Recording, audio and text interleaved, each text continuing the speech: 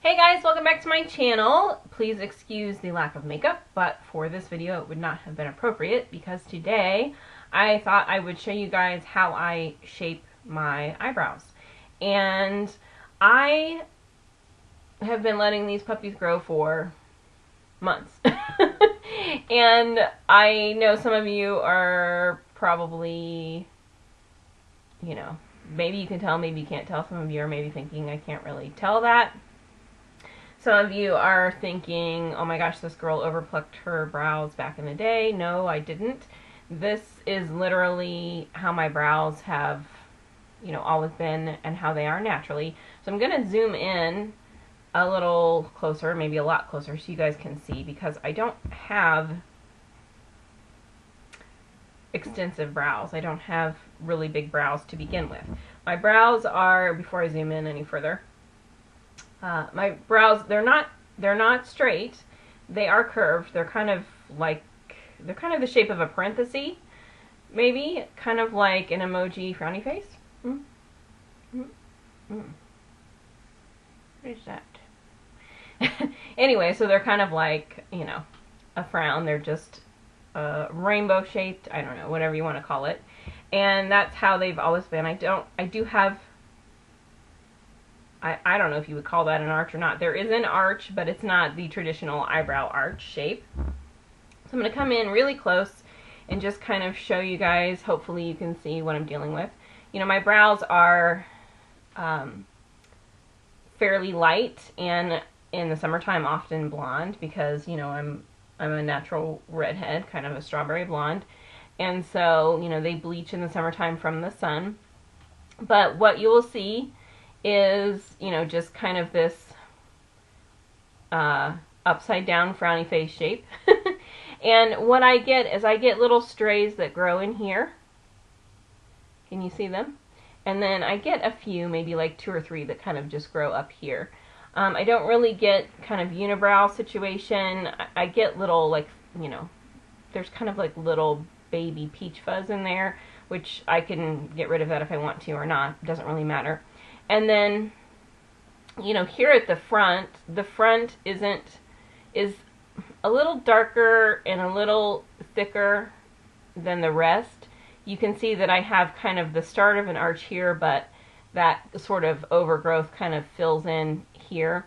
So there just isn't a ton of shape other than the general, shape. And there's not a lot of hair there really to deal with. So whether your brows are like mine or not, though, I think the way that I handle them will work for anyone. You just then need to tailor, the exact shape to what your brows are like, or how much hair you're dealing with, or the shape of your natural brow.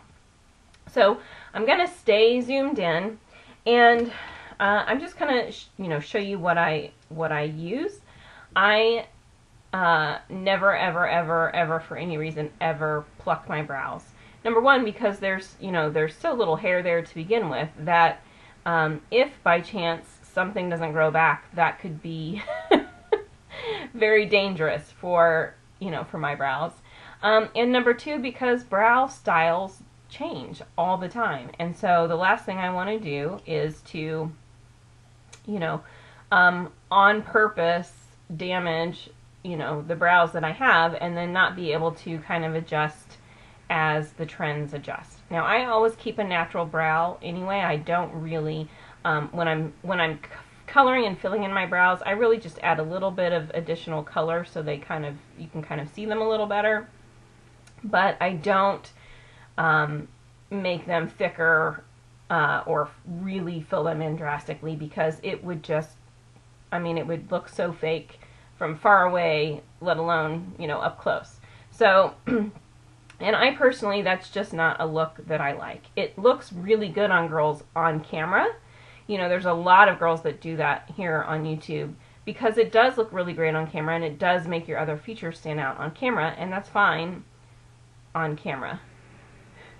I feel weird talking to you from just like my nose up. That's fine for on camera, but for real life, when people see you up close, if you don't think that they are thinking strange things about your brows when you have them that fake and that painted on, then, well, they are. Okay, let's just be honest, they are. Okay, so I don't pluck ever. I strictly use razors to shape. And so there's a lot of different kinds that you can get. I have 3, different ones here. And, I mean, I beat mine to death. But I will often use either one like this, which, comes in, sometimes you get like a multi-pack of different kinds, and this one will be on the front.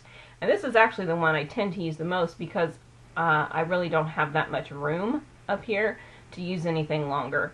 And I personally think if you're using one that is too long for the amount of space you have up there, that could be a little dangerous. I mean, it is near your eyes. Now, these are not as sharp as like a razor that a man shaves his face with or that you shave your legs with, but I mean, you could do some serious damage if you slipped or did something wonky. So here's a bigger one, and this one I feel is too big for me here. This is one that I would more likely for me use to get like peach fuzz off the face kind of thing. But for some of you, we're all shaped differently. For some of you, you might need something with a little extra length. And then here's one that's kind of in the middle, shaped the same as this one, but, much smaller.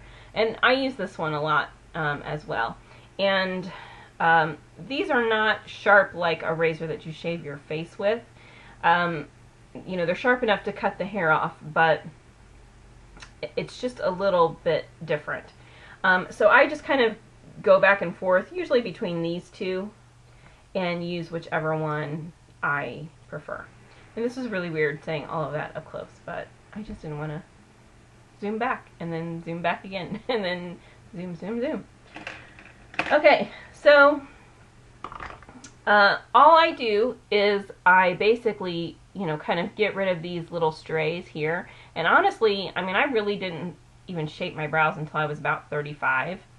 I think letting them grow naturally, as long as, I think some people have really bushy brows and they just do need to shape them. But for somebody like me, letting them grow naturally, I think just makes me look younger.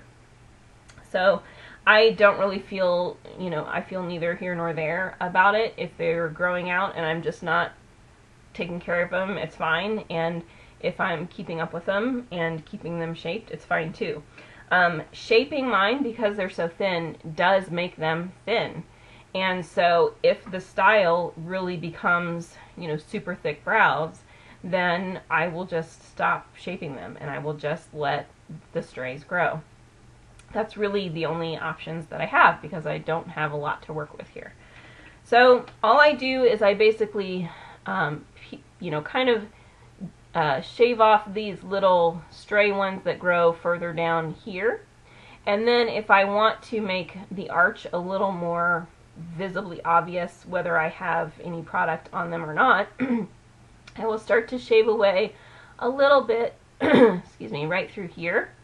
And that just kind of thins up this outer end and gives me a little bit more of a shape of an arch. I also kind of shave away these little, 2 or 3 strays that kind of grow up here. So I'll go ahead and do those first. And those are ones that I could do with the longer one if I want to. And I have my mirror over here on the side, so I'll be turning this way, and I also have a smaller one. So I'll try to use the two and see which one really sort of works the best so you can still see me. But, I'm just going to kind of shave away these few baby strands up here.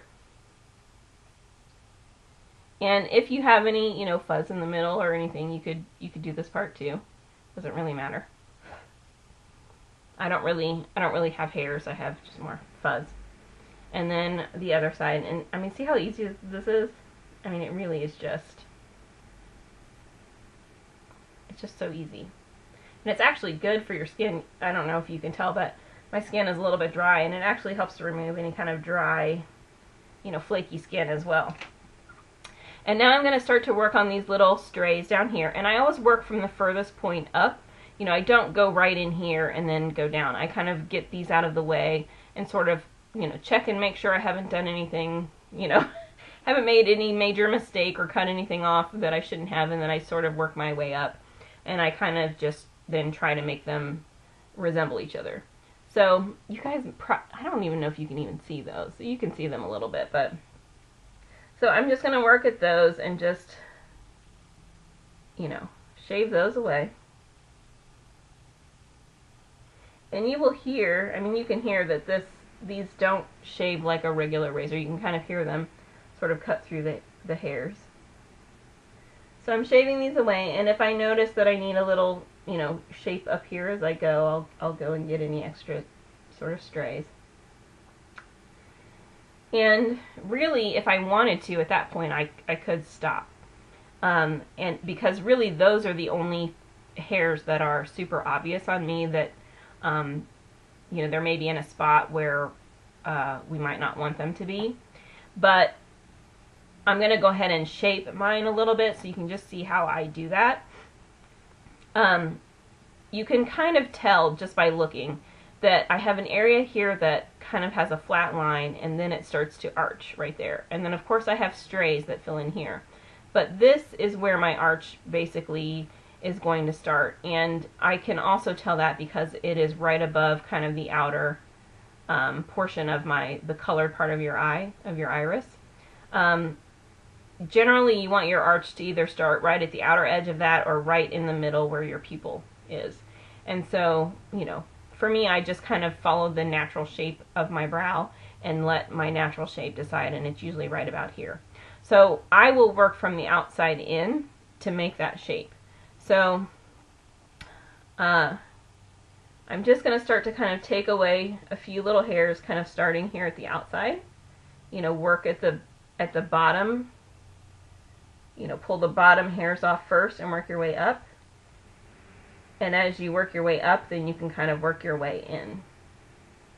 I've done this so many times that sometimes I'll just kind of get in there because I know exactly which hairs I want to take away.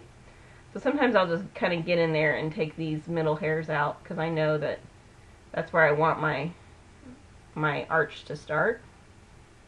And I'm just using the very, very tip of this to pull them away. I'm not using the whole bit. I'm using the very tip because that's how I kind of get the shape precise, because then you're not kind of whacking away any hairs that you didn't mean to on accident. So I'm just kind of getting in there where my natural arch starts and cleaning up the hairs. Okay, so can you see, you know, this part is still kind of thicker, and I've just now kind of given myself a little bit of a cleaner shape. And if I wanted to make this super thin, I can. There is maybe 1 or 2 hairs there that I'll still shave off. And then at this point, the other thing I do is I have some hairs here that are just kind of super long. You know, there's one here that he kind of grows all by himself, and it stops right about here. Those few little strays I kind of shave off as well so that it's a little thicker here at the edge. So I'm just going to take those little last ones off. So my brow kind of stops at a nicer angle rather than kind of having 1 or 2 random hairs that stick out by themselves. And then I can take just a bottom, like I might take a couple off here just to kind of make that a little more of a point. And that's kind of basically it. And so then I'll just do the other one, and I just kind of try to work to make them look the same. So I'm just going to do a few hairs here and get those little strays off.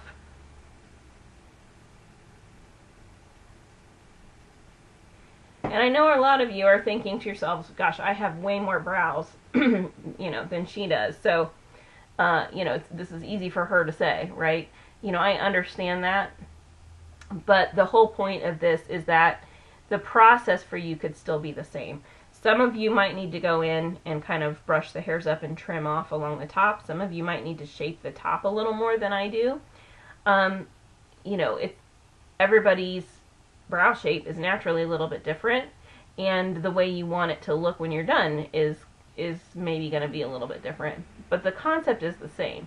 And the reason that I'm showing you this is because I really just want you to understand how easy it really is, you know, to do it, and to maybe encourage you to put the tweezers away. You know, the tweezers take longer, they're more painful, and sometimes the damage is permanent. This is just so easy. It's temporary. I mean, this is something that you could do if you have very thick, kind of coarse brows that really show up when the stubble starts to grow through. Well, rather than having to suffer through them growing out so they can get long enough to pluck them away, just every day, like when you wash your face at night or just before you start to put your makeup on, just give yourself a little quick once over and just shave them right off, and you're done. You know, that's why I wanted to show you guys this process, because it really is just, in my opinion, so much easier, and it's less potentially damaging. And it gives you a lot more freedom to sort of change your shape really on a day-to-day or week-to-week basis if you really wanted to. So you can see, and this brow is actually a little thicker on the outside than my brow on the right. So I usually have to kind of do a little more on this one.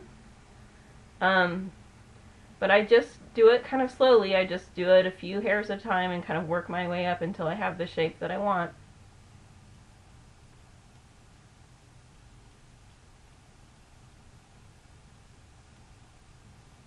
Again, getting those little kind of extra long hairs off the end.